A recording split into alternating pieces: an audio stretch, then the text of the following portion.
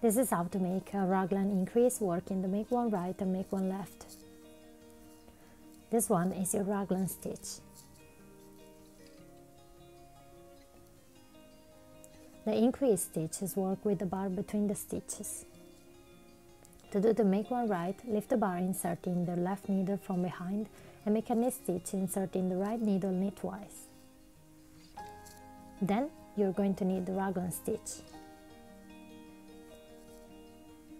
To do the make one left, lift the bar inserting the left needle from the front and make a knit stitch through the back loop, inserting the right needle from the right.